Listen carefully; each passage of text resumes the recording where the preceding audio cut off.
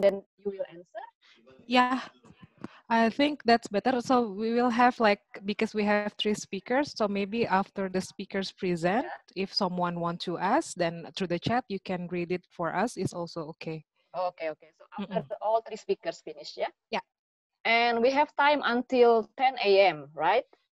Yeah. Okay. 10:30, yeah. Oh, 10:30? All right. Okay. So I think because we are also eager to hear about vaccine development for SARS-CoV-2, so I think I will open the sessions. So to welcome the team from the Merck Life Sciences Indonesia, Mr. Asanga Halangoda, Ibu Ilma Equilibrina, and Ibu Sri Hayuni. Welcome to this webinar in i3L. And also I would like to thank the organizer, Ibu Wirda, and the team to organize this webinar. So before I start, I would like to read a few words about the CV of Mr. Asanga Halangoda.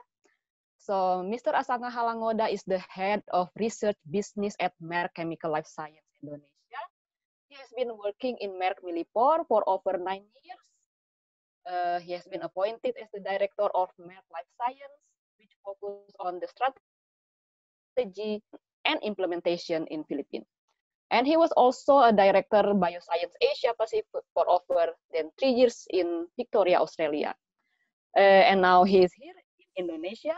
So it is a very privilege for us to have you, Mr. Asanga, and also the team, Ibu Ilma and Ibu Sri Hayuni. And with that, I would like to welcome the Merck team, Mr. Asanga. I don't know what is the sequence, but the Merck team to present the topic about vaccine development for SARS-CoV-2.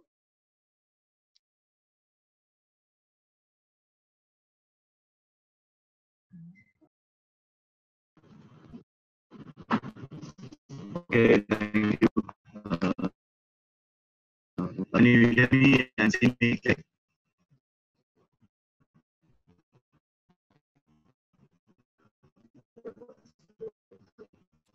Mr. Asanga, we hear some noises, a little bit of noises, not very clear. Your voice is breaking apart, sir. I can barely hear you.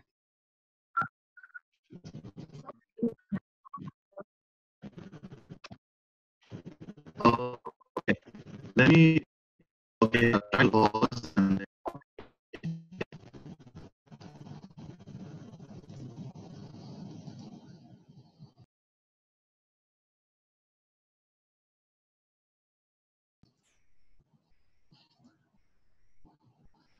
How about now? Can you see me? Yes, it is much better. Yep. Okay, let me Much clearer now. Okay, wonderful.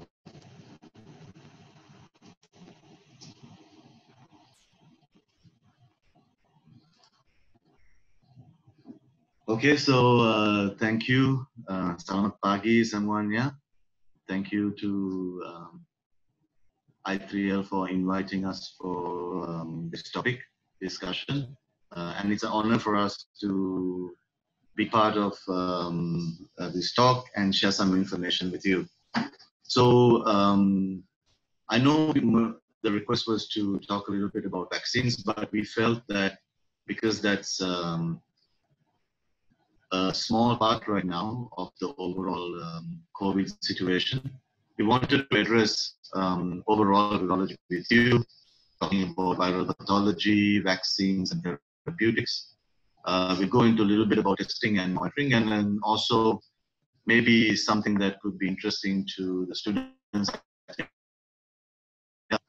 viral research, so that hopefully it can stimulate you to do something in your labs as well. This is my team that will be presenting today as we go along. If you have any questions, please, you can write it in the chat or raise your hand. My apologies, this is the first time we are using Zoom, so If there is some questions, then hopefully the moderator, you can pause us at any time to ask any pertinent questions. Okay. Okay. So before we go into details about COVID in particular, I thought I'll talk a little bit about viruses. Many of you know, viruses are infectious agents. And unlike any other living organisms that are unicellular, viruses cannot replicate by themselves. And this is a unique characteristic of the virus. It always needs a host to be able to replicate itself. We are constantly bombarded with multiple viruses and have been living with viruses for centuries. As you can see here, these are some of the common viruses that are plaguing humans. They are based on different families. So you can see here common viruses like hepatitis, viruses that cause skin diseases, including measles and rubella that we have vaccinations for, STDs, and then coming down to the coronaviruses. These are viruses that cause respiratory problems in the lung, similar with influenza virus A and B that cause the common cold. So in general, we are constantly, as mammals, bombarded with viruses, and we are fighting viruses all the time. Virus exist in the population, and normally the viruses are within a certain species. But in some cases, as you can see here, due to close proximity of humans with wildlife and also with farm animals, the virus is sometimes able to cross over to different species to enable it to replicate. And so this is kind of an evolutionary tactic of the virus to be able to propagate itself. There's viruses also seen in fish, in addition to the animals that I have up here. And also, there are viruses that impact plant life as well. And finally, here on the bottom left side, you can see this is viruses that are infiltrating a bacteria. And in many cases, unlike mammals, bacteria is also able to build an immune response against virus. If you may know that recently there's a technology scientists are using called CRISPR to cut DNA and make sure that the DNA is not. And that actually is coming from bacteria, where bacteria has a Cas9 protein that mounts an immune response against viral attacks. Okay. I'm sure you have seen a lot of this over in the internet and the news, and this is why most of us are doing social distancing and wearing a mask, is to limit the virus transmission. So viruses are normally spread through what we call here droplets, when somebody is coughing or speaking or sneezing in certain cases. And based on the virus, you can see that the distance the virus can travel within those droplets change. And this also has an impact on the environment. For example, in Western countries where it's cool, the virus is able to spread and last longer on surfaces. But in tropical countries, warmer countries like Indonesia, the spreading of the virus as well as the virus being able to stay viable outside in the environment is a lot shorter. So when we look at transmission of virus, for example, like COVID, it can transfer from person to person, from droplets. There are also viruses that are transmitted between people and then between the mom and the baby, for example, like Zika virus that causes microcephaly. And there are also vector-borne viruses like dengue, etc., that we get from mosquitoes and chikungunya. The virus cannot transmit from person to person, but a mosquito will transmit from one person to another. We are also exposed to viruses from meat consumption, and that's how this COVID-19 started, as well as the COVID virus that was responsible for SARS in 2002.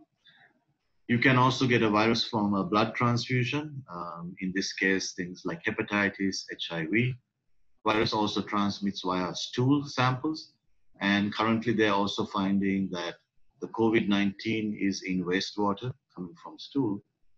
And finally here you can see within plants, there's also vectors like bugs that can transmit the virus from one plant to another. So viruses have evolved efficiently to use all these different methods to be able to survive and go from one host to another. Now, if we come down to the current coronavirus, there are three different really big areas we want to discuss.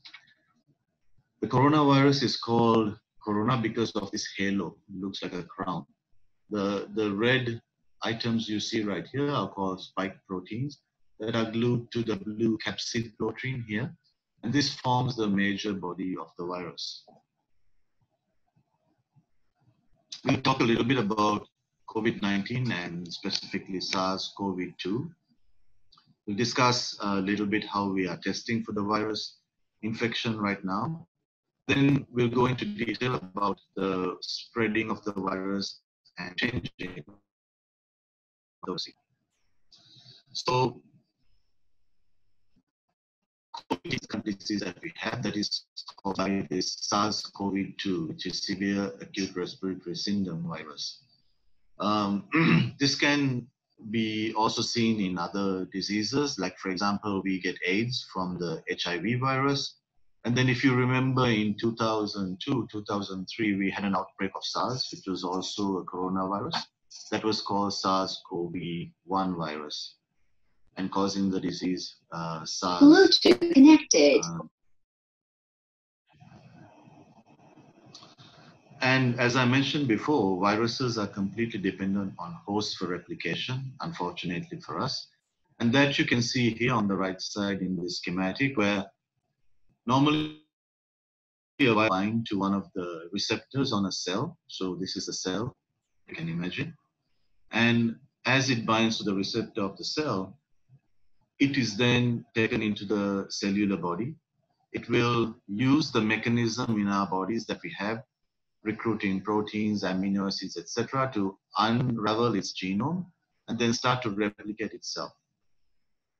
And after replicating itself, you can see here the one virus enters the body, and then 3 viruses are exiting the cell body to start infecting other cells. And this is how we become sick. So when the cells start to become sick, and in some cases they go through apoptosis, and the virus is spreading in our body, we will mount an immune response and start getting fever at this. One of the interesting things about this virus is that it is RNA based, and many viruses in this family are, which make it a little difficult to also tag down, especially with things like drugs or with vaccines, for example, because the DNA that is normally used for replication has a proofreading enzyme. So when the DNA replicates itself, you know, it doesn't make many mutations because mutations cause disease. So as an evolutionary mechanism, DNA will replicate itself with not changing too much. But the replication enzyme for RNA does not have the same proofreading enzymes. So as the virus is replicating itself, it can cause many mutations, which means the virus that's going in here could be genetically different from the virus that's coming out here. And this makes it very difficult for us to also target these viruses to attack them because they keep evolving and changing. Okay. So luckily for us now, due to digital technology and open science globally, we have been able to understand the COVID genome. It was first sequenced in Wuhan and then published on this German website called GISA, where globally all the scientists are publishing the same different countries. So back again to this graph, using this immune response detection by specific antibodies. Now, people using it for detection of SARS-CoV-2, but this is only can be used for detecting the past infection, not the current infection. If it's the current infection, then we need to detect directly the virus or part of the virus that I will discuss today. So this is usually now the method that the biomarkers that are detected is by the viral nucleic acid, the DNA or the RNA. And also the second method now also occurring is the antigen test, which is like the part of the virus can be like spike protein or nucleic acid protein, and it can be used in the antigen test that also detected in the membrane and can be used as a point of care. So for the RT-PCR, I just want to explain a bit of the flow test that now happening in the countries. So also maybe give to you also the awareness if we have, for example, the maybe you want to test or your family want to test. So usually the first step is specimen collection and then transporting to the central lab, RNA extraction and RT-PCR. That's why the RT-PCR, even though this now is a gold standard, but still it needs process and time to be when we want to get the result. So for the sample collection, the main component also the viral transport media. So this is to preserve or maintain the integrity of the specimen, the virus itself. And then it also consists of media, usually serum, buffer, antibiotic, and antimycotic to preserve it. And then usually it will be stored and shipped in the 4 degrees. So this is just the sample collection based on the CDC guideline. So usually the main sample that we will get is from the nasopharynx, which is the most sample with the most coronavirus. So for nasopharynx, you just put it in the nose like this, and then put it in the VTM, and then the VTM will be sent. Actually, this is not a suitable picture because you have to wear the PPE to sample it. And then after that, it will bring to the central lab, and then the RNA will be extracted, and then it will be processed through the reverse transcriptase polymerase chain reaction, where the first step, of course, the RNA will be reverse transcriptase into the cDNA, and then it will be amplified by real-time PCR for the quantification and the detection using the positive control and the negative control to detect the SARS-CoV-2. But now, seeing that RT-PCR takes a quite long time to detect the SARS-CoV-2, they now start developing new methods. For example, like the LAMP method, where you use extracted viral RNA, and then using the same control like in the RT-PCR, then using the CRISPR and Cas9 to target specific DNA, combined with the LAMP method, and then also using the lateral flow visual readout, you can detect the positive and negative of the SARS-CoV-2. So using this method, you don't need a different temperature, you just need one temperature for incubation for LAMP method, and it will be more convenient. You can do it faster around the patient. So now this is the SARS-CoV-2 workflow comparison. As we can see now, it's been developing and already actually commercialized using the DetectPR, Sherlock, and we can see the comparison with qRT-PCR, which take much longer time compared to this new method. Yeah, from me, that's it. Maybe we can go back now to Asanga's talk again. Thank you.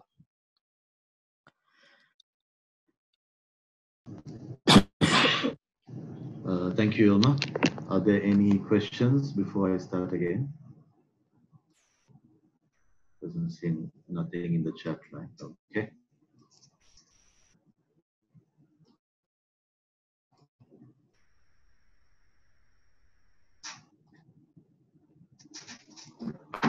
Okay, so that's, I'm sorry, can somebody let me know if you can see and hear clearly? Yes, it's clear. Okay.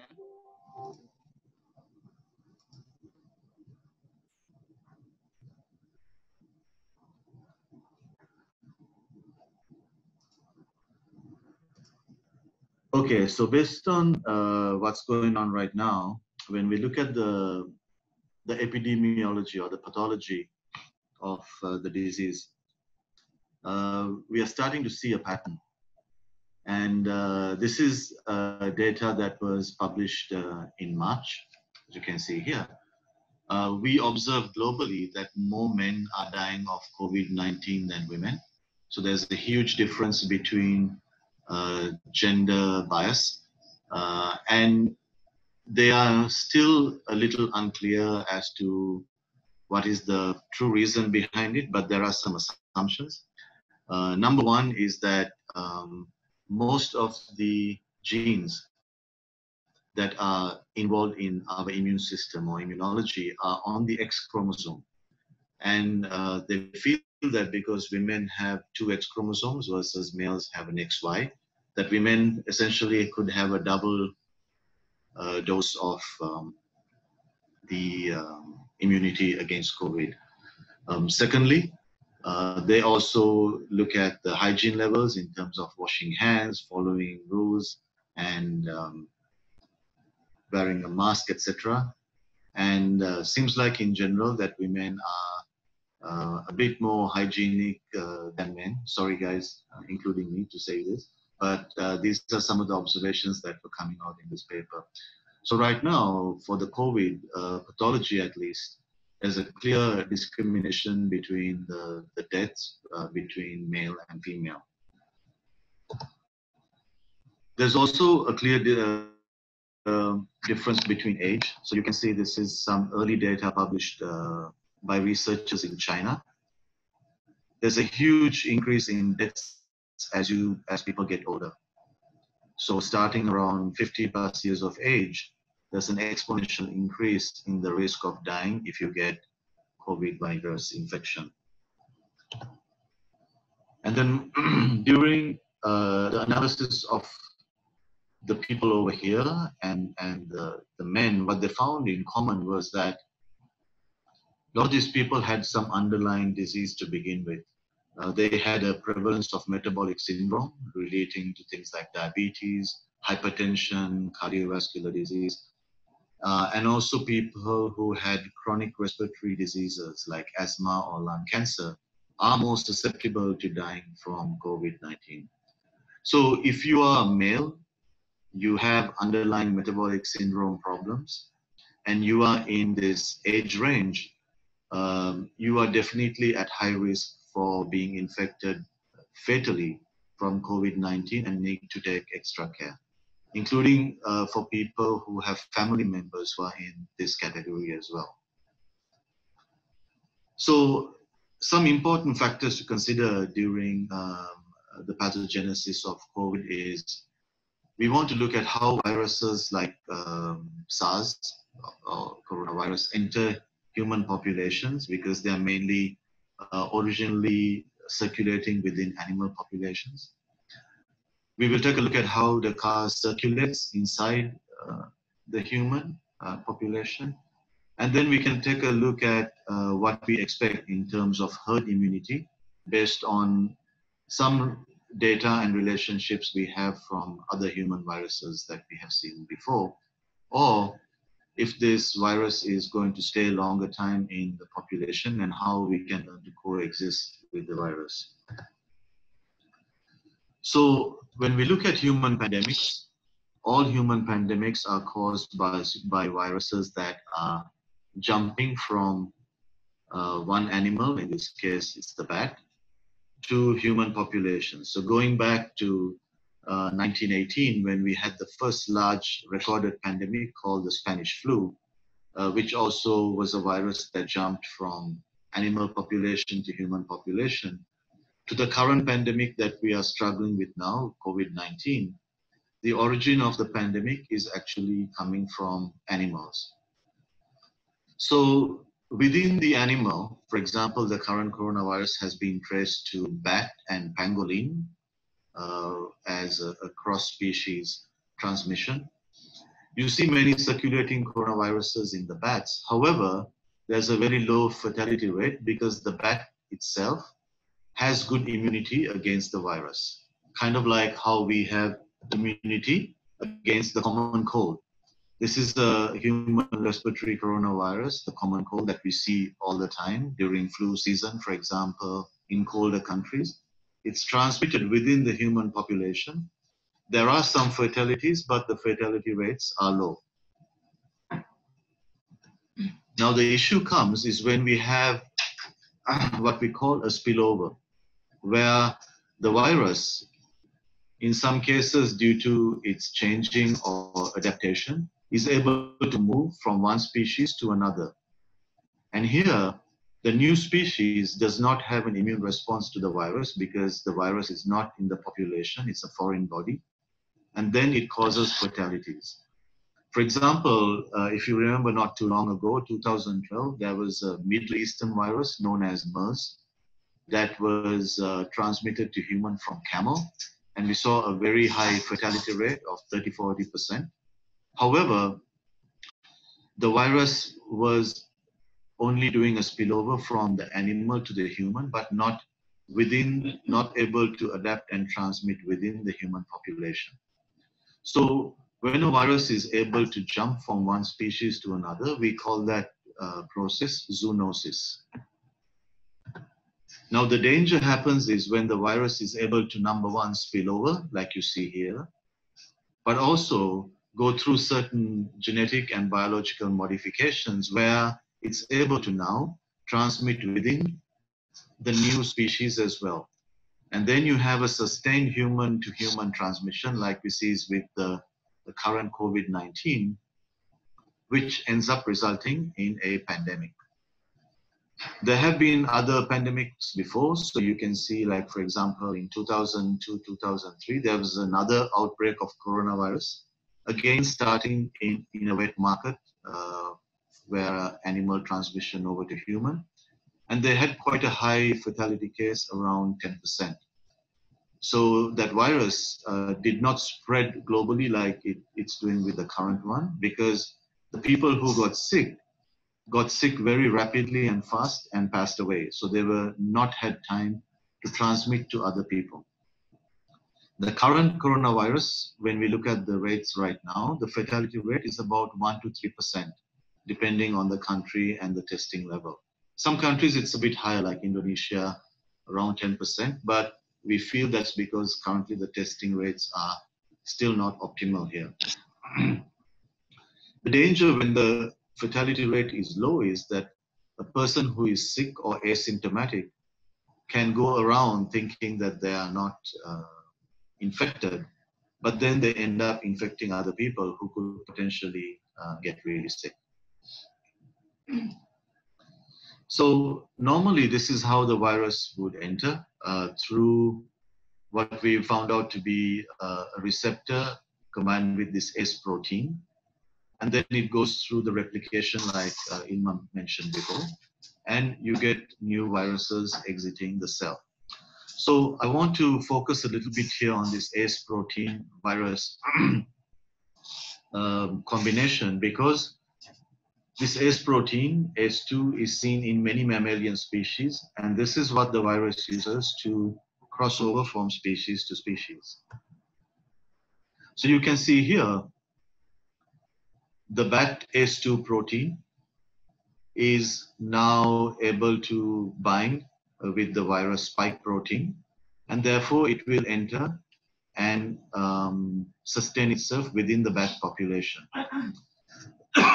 This is more like a lock and a key mechanism that it uses to enter the cell. When the spillover happens, what we see is that actually this spike protein in the bat virus has now evolved through a genetic mutation to be able to match with the human ACE2 receptor, which is, you can see here, the lock is a little bit different from the bat ACE2 receptor. And now the spillover is able to happen into a new species due to this mutation, and it's able to be sustained in the new species after undergoing various evolutionary and biological processes. And this is how the virus now adapts in the new species. If you look at a crystallography chart of COVID, this was published in 2012 after the first COVID. This is what the spike protein looks like when it's binding to the AS2 protein. So in terms of our immunity and achieving herd immunity, it's still a little too early to find out if there is herd immunity from this particular virus. But we can get some ideas from viruses that we've been living with for a long time. Smallpox, which was a pandemic, is no longer an issue because we have anti-smallpox vaccines for it. Same with measles and polio and MMR. But you can see in cases that we saw last year where certain communities were refusing to get the MMR vaccine, we saw a huge increase in these deadly diseases with many children dying in certain examples.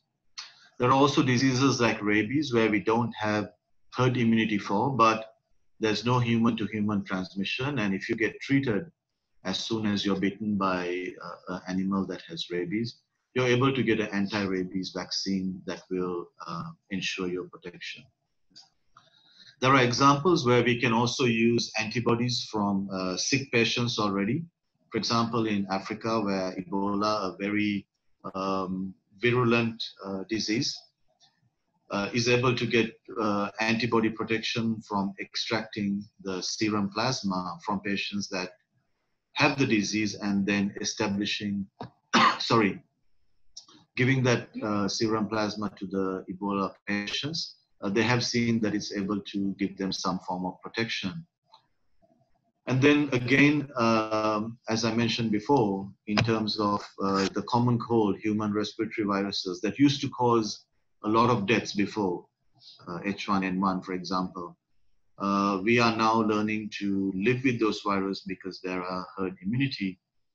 And hopefully, as you know, many companies and people, including Merck, are collaborating and working together rapidly to try and develop a vaccine for this. But unfortunately, the challenge with vaccines are they take time to be safe and to work properly. And because this is an RNA virus, it's also a little bit challenging because it's a moving target. As you know, we still don't have a proper vaccine for HIV, although we've been living with it for 30, 40 years. So now to talk a little bit about what Merck is doing related to this. We are working in the country with companies and the government that are doing diagnostics, providing these kind of reagents. We've also done some VTM sample preparation and manufacturing where we collaborated with i3L. There are a lot of currently available antiviral drugs that are being repurposed for trials with COVID-19 patients. And this is quite promising because these antivirals work in blocking the virus from entering your cell. For example, you can use an antiviral to block the AS2 protein, therefore inhibiting the spike from combining with the AS2 and entering your cells. As you know, right now, there's a very promising drug from Gilead, as well as some steroids that are being going on with trials. The main area that we are also working on in Indonesia is with vaccine development, which is normally done in cell culture. And to give you more details on this, I'm going to pass the talk over to Sri Hayuni right now. Sri, over to you. Hello, everyone. Thank you, Asanga. Can you hear me clearly, everyone? Yeah, I guess so. All right. So thank you for the chance. Now I'm going to share my screen.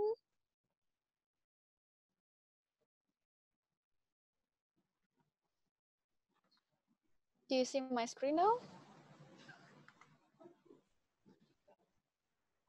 Yes. All right.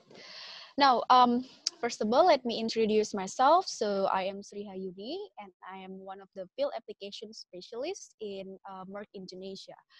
Now, within this talk, I'm going to talk about a little bit about vaccines development.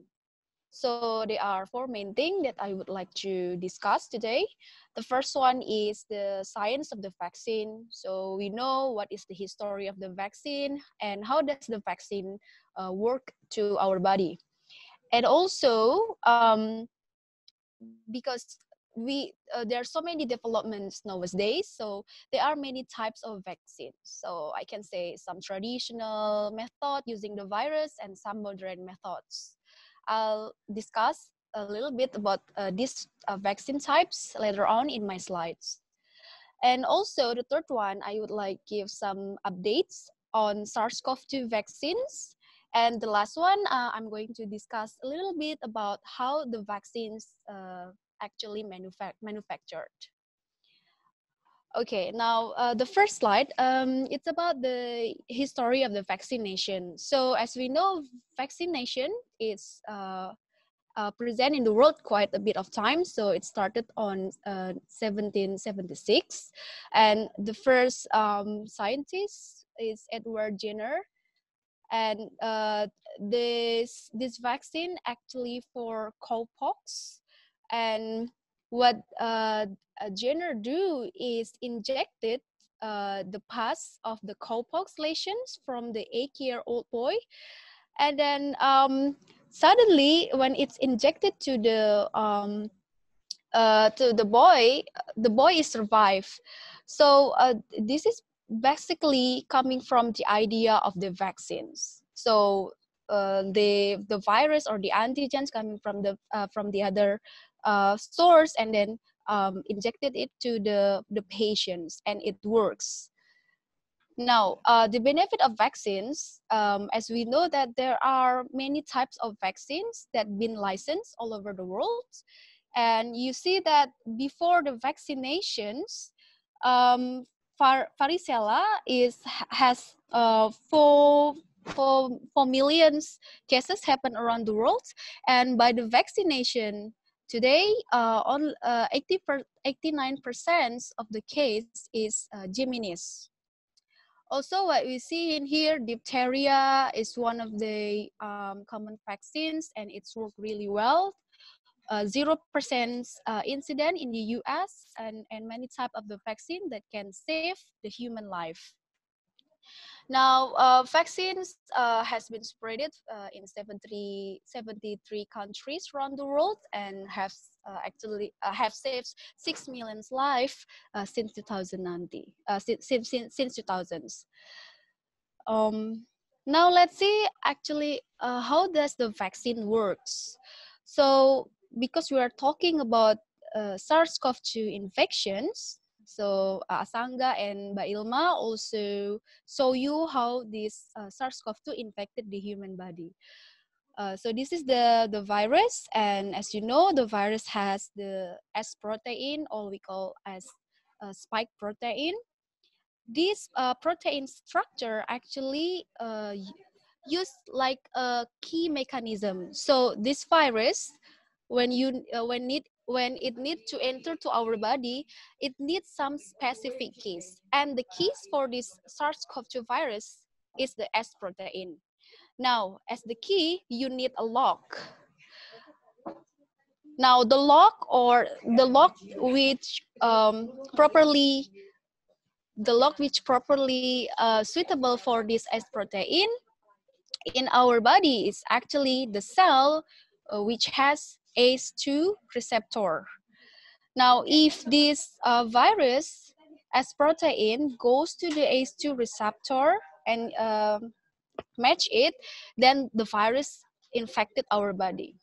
But don't worry, actually, if you got infected by the virus, every types of the virus, you have the immune response. So what is immune response? Is the ability to detect the foreign invader, which in this case could be virus or bacteria, and then our body respond it by creating the antibodies. Now, as you've seen in the picture here, you have to see that this is the structure of the coronavirus. So as I mentioned, spike protein is the key. And besides spike protein, actually there is M protein as well. And there is the genome of the RNA. Now, spike protein, the key, entering the H2 receptor, the lock in our body. And then they're gonna release the RNA. And then this RNA will be integrated to the human body cells, and then it conduct or command our cells to release the other virus. So this is how this mechanism. Now, this immune response first will be responded by the HPSC or antigen presenting cell, and then this HPC will go for the help for T helper cell, B cell, and also cytotoxic T cell. Now, B cell will produce the antibody, and cytotoxic T cell will destroy the infected cell. Now, when to the time until the antibody present in your body, it takes quite a bit of time. So it's like maybe 1 week. So when you got infected, and then 1 week later, then the body will detect the antibody. So all of this process, if the virus go to our body in a quite higher amount, then it could be lethal. So what vaccine do is actually mimicking the disease agent. So this is the disease agent, and then this vaccine try to stimulate the immune system so that this antibody or this cytotoxic T cell could be present earlier, so it won't be lethal. This antibody and this cytotoxic T cell present earlier, and then it could help you to cure you if the bacteria or if the pathogen infected your body. Now, one of the most important thing also, like B cell and cytotoxic T cell have this memory response. So once the cell is coming to the body, and then our body will recognize it. So that's the vaccines work actually. So we giving them some disease agents, and then the immune response will record it in our body. Now, there are several types of disease agent that been used for vaccines. As you've seen in this picture, there are 7 types of the vaccines, and we start with the traditional one by putting the whole virus as a disease agents. Now, the whole pathogen or virus need to be inactivated or live attenuated before coming to the body. So for the whole inactivated, you need to heat kill it or chemically denaturated by the formaldehyde. The example of this pathogen whole inactivated virus which been licensed now is polio and rabies.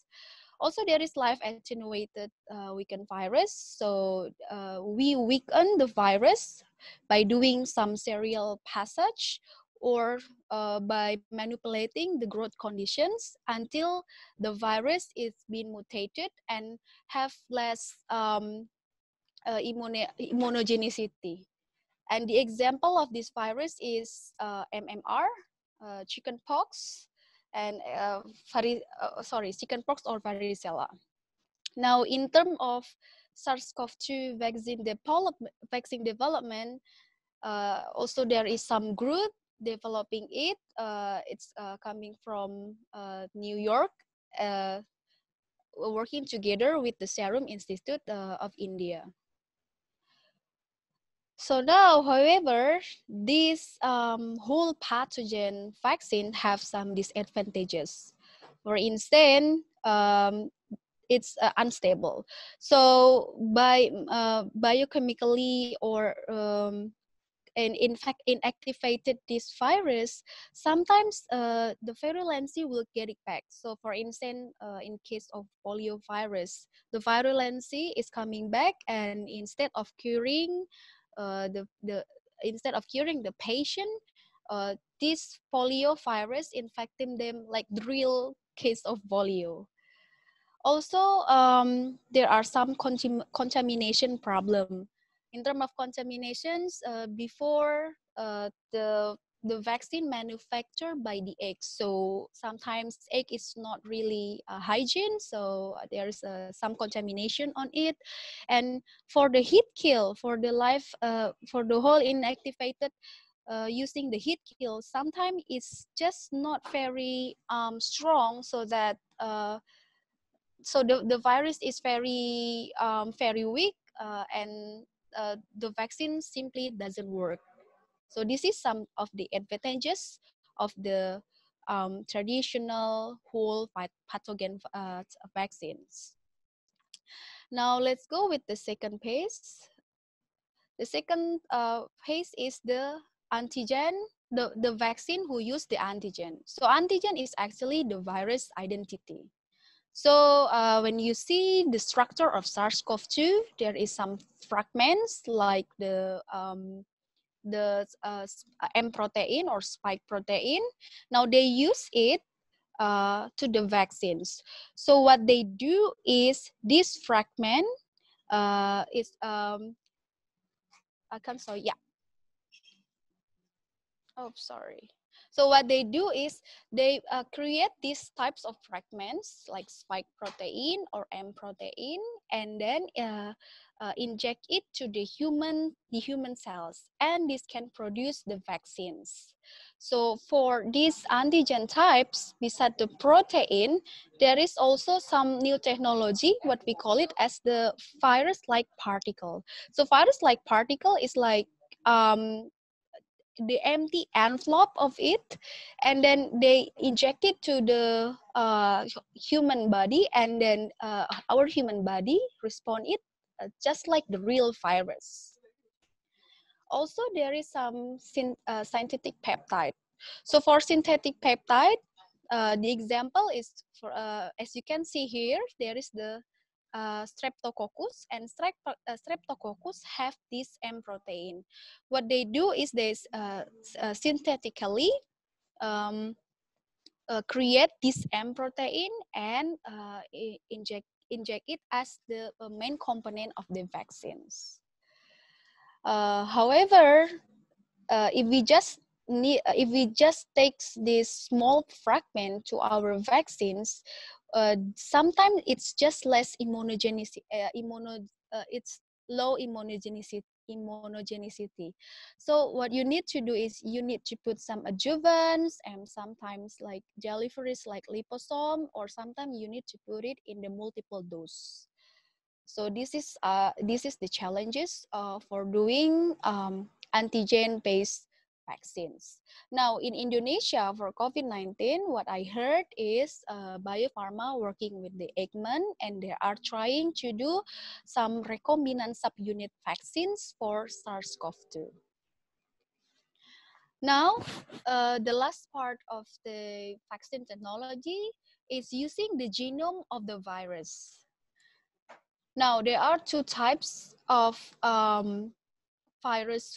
vaccine who use the genome of the virus. There is the recombinant viral vector, recombinant bacterial vector, so they need the vector, or they can inject it mRNA or DNA. Now, in terms of the genetic instructor or DNA or mRNA vaccine, this one is quite challenging. And in terms of SARS-CoV-2, the candidate is quite much. I can show you some data in the next slides. So the virus DNA or RNA is used like this. As the component of the vaccines. Now, to put this DNA or RNA, you need some transport. So DNA, you need plasmid to transport it. So plasmid is the DNA of the bacteria. And for RNA, because RNA is only one helix, right? So you need some lipid coated to let this mRNA goes to your cell. Now, for DNA, RNA vaccines, currently there is no licensed vaccine yet. But this one is very easy and safe because you don't need to involve the real virus. Now, what they do is they injected this DNA with the plasmid, and then the cells intake it, and for DNA, it will turn to the mRNA, and then this mRNA, because they bring this genome virus, they will ask your cells to produce some. For instance, this one is the spike glycoprotein, which been identified for the coronavirus. Now, there is also viral or bacterial factor. Yeah, what they do is they put this genetics, and then and they need some factor. So what they use is they use the virus, the other virus, but the insert of the gene is the target of the pathogen, so which in this case is the SARS-CoV-2. So for viral factors in SARS-CoV-2, there are two types. So there is replicating viral factor and non-replicating viral factor. For the replicating viral factor, they use the measles virus, but the gene inserted is the corona spike genes. And then for non-replicating viral factor, they use adenovirus envelope, but they put corona spike genes inside of this adenovirus. And actually, one of the most development, or the best vaccines, candidate vaccine for SARS-2 coming from non-replicating viral factor from Oxford. Now, in terms of the vaccine development, it actually can take quite a bit of time. So usually it takes 10 until 15 years. So starting with the preclinical, and then goes to the phase 1, human testing, phase 2, need human testing, and phase 3, this is the lastest phase for SARS-CoV-2 candidate vaccines currently, with needs a larger group of human. So what,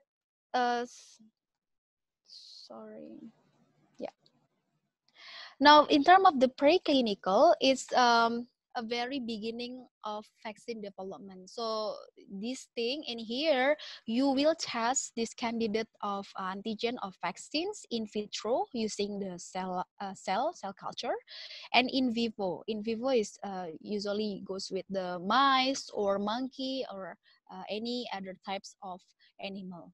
Now, if this one is succeed, and then they go to the phase 1, phase 2, phase 3 using a larger group I mentioned, and then it usually get the license after success in phase 3 human testing, and then it will be licensed. So in terms of the coronavirus, I think they are speed up in this case, in this pace, and then now one vaccines, the latest one from Oxford, has been in phase 3 human testing. Now this is the update corona vaccines development all over the world. Now I get this data from WHO draft landscape 2020 June 2020, so quite new. Currently, there are 129 vaccines in development, and this is some of the types of the vaccines. So mRNA, DNA, Even there are some group using whole pathogen vaccines, the traditional one, live attenuated and inactivated. Some use virus-like particle, but most of them are using recombinant protein, just like in Indonesia. And then above these 129 candidates, 13 of them are now in the human trial. Now, these are some of the company who do the who are now in the human trial phase. So the most succeed one is actually Chat OX1S. This is non-replicating viral vector, and this one is coming from Sweden, working together with the University of Oxford. And also there are mRNA virus, and also virus inactivated virus, and so on. So yeah, China has three candidates from China, and most of them are now doing the phase 1 or phase 2 trials. Now, I will discuss a little bit how on how the technology of vaccines working on. So, as you know that the antigen or the type of the vaccine have quite vary, or many type of vaccine, and then in the upstream there is they need to let the virus reproduce in the cells. So they need cell culture, and also like mRNA or DNA, maybe they just simply need plasmid to develop this virus, or DNA. Sometimes they use the bacteria expression system. So Merck support this vaccine technology in terms of the cell culture, as Asanga mentions. And then also for the formulation, like putting the stabilizer or the adjuvant and etc., we also support it. So Merck support all of this upstream, downstream formulation, and until the end of the vaccine manufacture.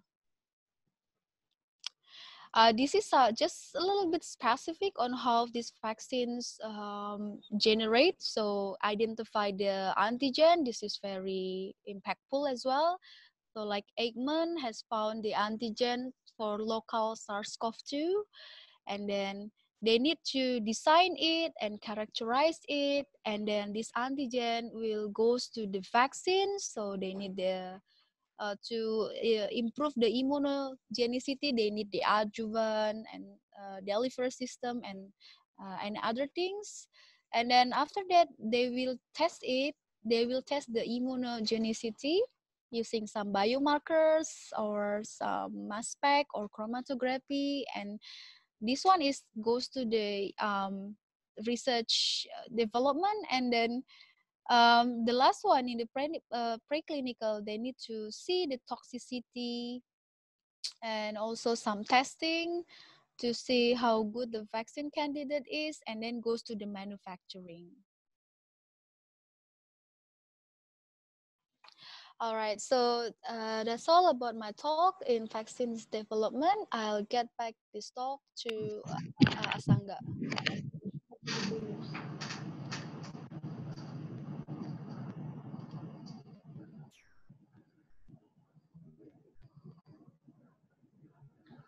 Sri, you need to stop sharing so that I can share. Okay, thank you. Okay, so now we are coming to the end of the talk, closer to the end, and then we can go into a question and answer mode.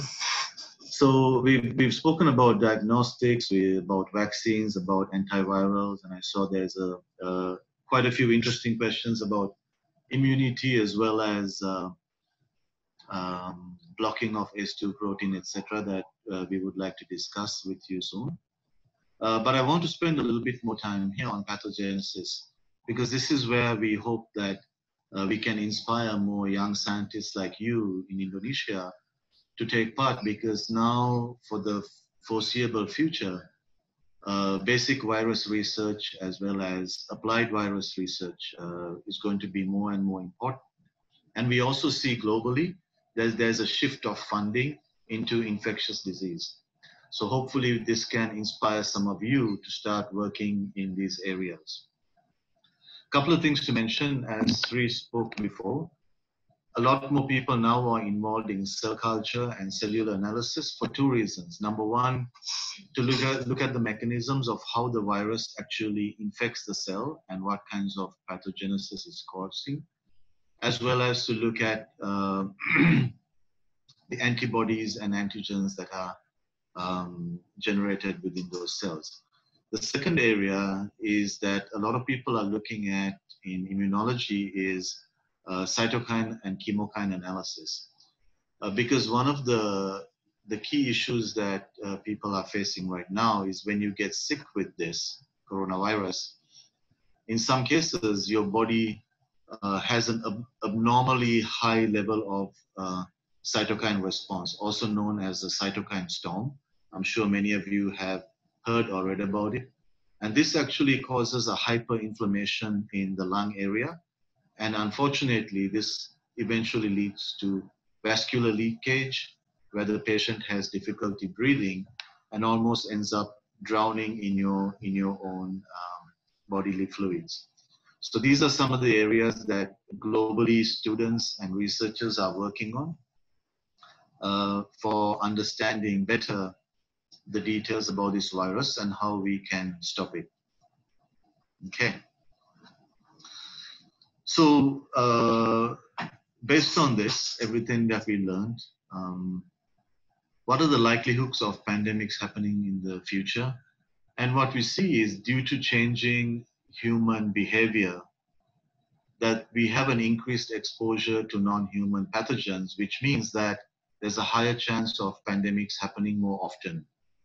Before, and I'm sure I'm a lot older than many of the people on the call, I had never heard of pandemics and things like this growing up because they happened in 1918.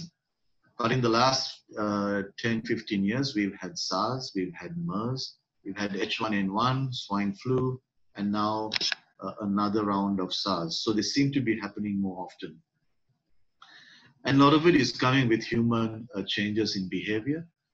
Because of increase in global middle class and wealth, we see that there's a lot of increased meat consumption. And as you saw with this current pandemic, it was because of exposure to a meat market where they assume it first transmitted the zoonosis over from the animal to human. Also, we see a lot more encroachment into natural areas. So people are cutting down a lot more rainforests for things like agriculture, housing, plantations in Indonesia. Of course, for kelapa sawit, yeah, we see a lot of encroachment. And during this encroachment, people are now exposed to a lot more animals and pathogens that their body has not been exposed to before, increasing the likelihood of something transmitting over. And globally now, especially in Asia, we see an increased demand for exotic animal trade. In certain countries for food and for natural or Ayurvedic medicine, and also for consumption. And in some cases, people are also exposed because you keep exotic pets like birds or like reptiles. And this increases, this daily exposure to exotic animals can increase your risk of a pathogen transmitting over to you. Increased urbanization also is not helping.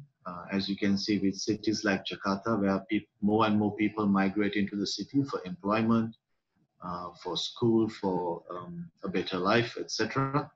And this increases the risk of pandemics because now you have a lot of people living in a very condensed area, so you're able to transmit the virus on a regular basis.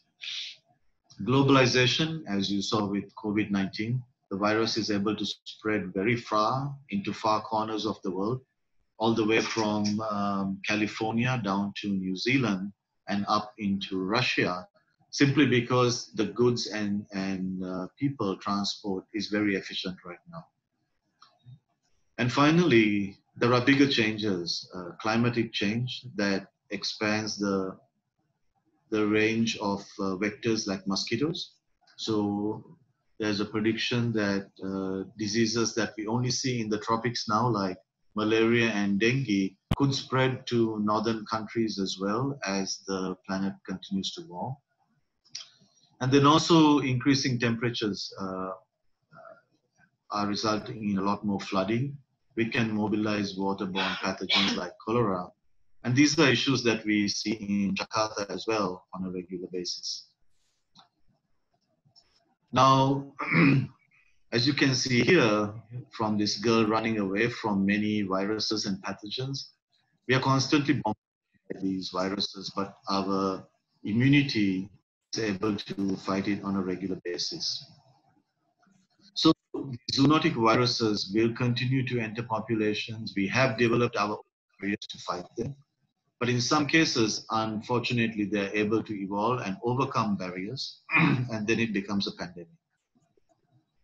Our best defense is surveillance, as you saw from the data we presented before, where scientists are openly sharing a lot of information and collaborating in their scientific efforts, as well as governing bodies like WHO and ministries of health doing digital surveillance for hotspots and advising people how to protect themselves. So this collaborative science effort overall that we see globally is helping us as well. And then finally, this pandemic too will pass, hopefully sooner than later for all of us. There could be a periodic re-emergence of it, what people are calling a second wave. And we are unclear right now as to if we are still seeing the first wave or a second wave. But there are a few hints in countries like China and Korea that were quite successful with suppressing the first wave, where we are now seeing a few more clusters rising up, but they have also been suppressed quite quickly because we have mounted a very strong public health response. So what can we do as knowledgeable people to protect ourselves, and what are we doing at Merck with our employees? We are always encouraged to wear a mask. This is the best way of reducing the virus transmitting to somebody else, or from you acquiring the virus from an infected person. It's important to stay calm and work from home. And this is one of our sales reps who is doing some experiments in tissue culture in his own home. So it's a good time to practice and enhance your skills and your hobbies. You heard a lot about immunology. So these are some of the medicines you can naturally consume, which is widely available in Indonesia, that can help boost your immunity. As you notice here, there's nothing much from the meat products, because general consensus is that actually causes a little bit more inflammation in the body to your immunity. So you can increase your intake of fruits and vegetables, buah-buah dan sayur, yeah. And for people who want more information, you can definitely ask your medical doctor or nutritionist about this. Increasing your exercise also helps to boost your own immunity, and it's a good way to fight the virus. But this doesn't mean you should go to a gym. Following guidelines, it's better to exercise on your own in the beautiful outdoors we have here in Indonesia. Like you see this lady jogging on a beach. And then you can also exercise indoors, no matter who you are. I took this photo from a newscast because this is the president of Uganda in Africa, who's 79 years old.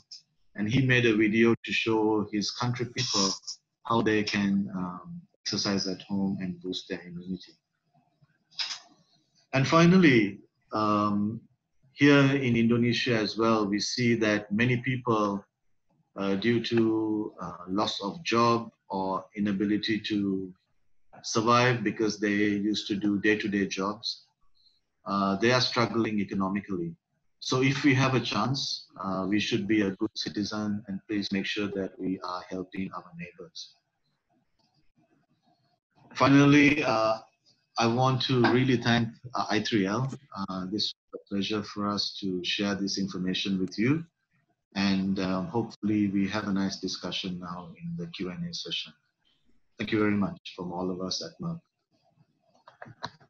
Thank you very much, Mr. Asanga, Ibu Ilma, and Ibu Sri for the very informative and also comprehensive presentations about SARS-CoV-2. I have gathered here several questions from the chat. So what should we do this? Should I read the chat and then you answer the questions? Yeah, sure, Ibu Marisa, you can go ahead and then All right. if the question is pertinent to me or Ilma or Sri, I will guide it along that way. Okay. So here is one question about why is it that for some viruses we can successfully mount good immune response, but not from some others? Is there any reason why is that? Sorry, what was the question again? You broke up a little bit. Oh, I'm sorry. Yeah. So there is a why is it that we can mount good immune response for some viruses like measles? It is one of infections, but for some others, the immune response is not good. Yeah. Yes, true. Now for measles, the reasons we have herd immunity is we have a very good vaccine. It's called MMR, and you get it when you're a kid. I don't know at what age. I think maybe under 5 years old. So by vaccinating the population, over the years, we have been able to eliminate this pathogen from infecting people.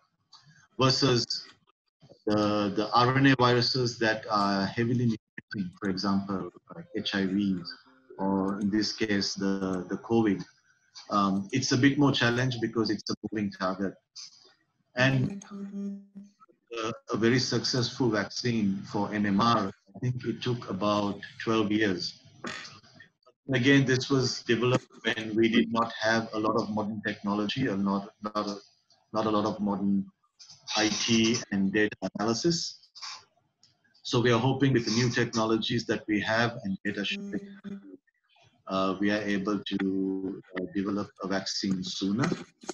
But with vaccine development, you have to be very, very careful because as Sri showed before, you are actually giving a virus to a healthy person and hoping that they mount an immune response. But that person can also get the disease. So you really undergo a very thorough, let's say, scrutiny before it comes into the population. And I think there was a question about dengue from Andy Marga.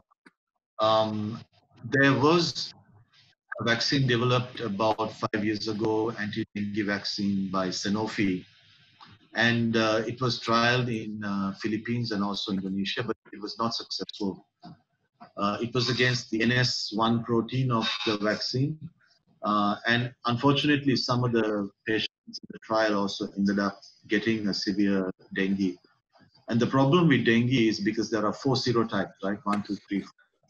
So if you design a vaccine against one serotype, but then the patient is infected with the second serotype, you're now giving a second dose. Right. So you mentioned a little bit about ADE.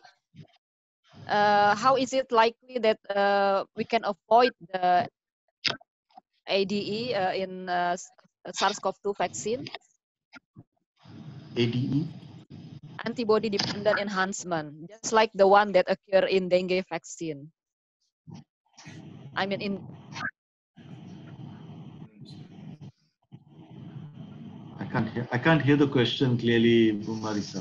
oh, question is about the possibility or the problem of antibody-dependent enhancement.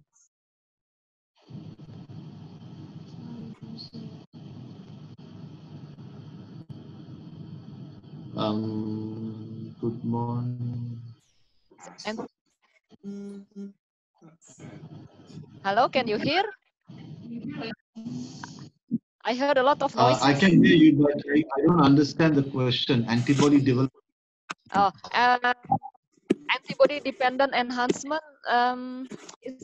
I think you mentioned it a little bit also about with dengue, because one antibody for one dengue will enhance the infection from another type of dengue. Will it be also happening for coronavirus? For COVID, I see. Thank you very much. I understand now. And the answer is we don't know because it's still too early in the cycle. We'll have to wait till the next cycle, so to speak. And right now, yesterday when I tried to look at the data, there was no clear data of people getting secondary infection and then getting the disease again. So it's too early to answer.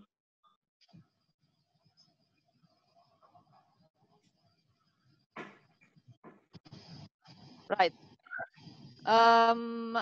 There is also a question here about the association between comorbidity like cardiovascular diseases, diabetes, and the severity. Is there any explanation? I think that's a better question answered by a medical doctor. But what I can tell you from what I have learned from looking at some of the research and also the internet is that when you have this metabolic syndrome, also if you're, which is generally generated also from obesity, you naturally in your body have a high level of inflammation, right? So now on that inflammation, when you have another pathogen coming in, it can actually increase the overall inflammation rates in your body where it goes a little bit out of control and you have this what's called cytokine storm. Your body is mounting a normally high immune response because you're already at a high level of inflammation as a baseline. Right.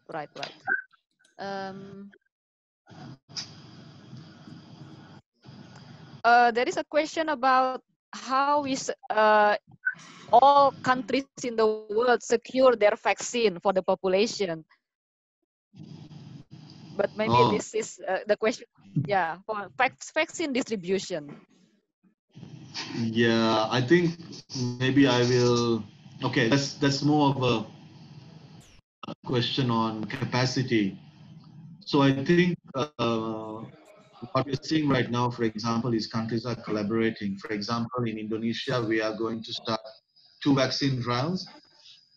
What Sri showed you before, one is the Chinese company, which will be collaborating with Biopharma to do the clinical trials in Indonesia, and maybe the analysis also with Eichmann Institute. And if it's successful, then there will be manufacturing for Chinese population in China and manufacturing for Indonesian population in Indonesia. The second trial is a collaboration between a Korean company that has also developed a vaccine and the Calbe group, Calbe Bioscience, the company name is Genexing. And those trials will kick off and then the result will be similar.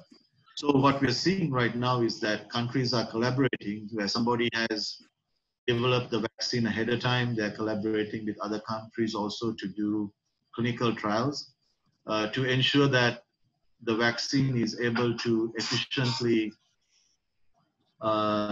create immunity in all the different populations, even though sometimes the viral strain will be variated between the countries. And based on that, you will see simultaneous global manufacturing of the virus, and hopefully that will be enough doses to incubate as many people as needed to gain herd immunity.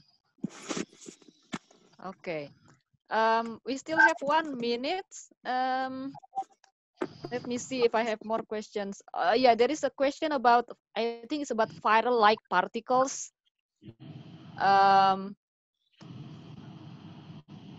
I mean, it's more like technical questions, how to ensure that viral-like particles will work and will not cause diseases. Probably that's the questions here.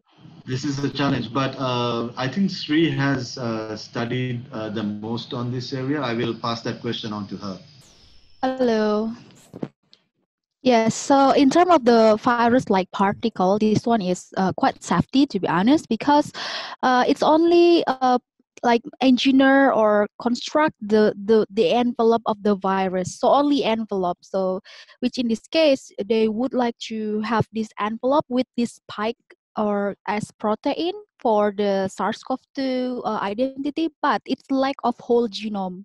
So it's only envelope, but there's no genome of the virus. So it's safer compared to the other candidate of vaccines. If I have, yeah. Right. Right. I think we finished on time. From the chat, I didn't see any more questions. We have already covered all the questions. So with that, I would like to thank the Merck Sorry, Chemical. if there are Sorry. any more questions, and also sometimes people are a little shy to ask questions, they can write it in the chat later or write to you, and you can send it to us. And Yes, we can of course. Yes. definitely email or send them any answer via WhatsApp. No problem. Yeah? Yes, thank you very much, Mr. Asanga. So our students, you heard that you can still post a questions. You can email that to me, and I will forward it to Mr. Asanga and the team. So I guess with that, again, we thank you very much, Mr. Asanga, Ibu Ilma, and Ibu Sri, for a very nice, very informative and comprehensive presentations about this virus that caused the pandemic. Hopefully, we will have the vaccine in the near future. And it is true that now all eyes is on infectious diseases. Because I can see that the streaming, also the student choose more infectious diseases than the others. So with that, I hope the future will be bright because new generation is more interested in the infectious diseases. Okay. I believe so. Yeah. Thank you very much once again, Mr. Asanga and Thank you, Ibu Ilma Masya. and Ibu Have a Sri. good Thank you day. very much. Yeah. Thank Thank you you. very much. Bye.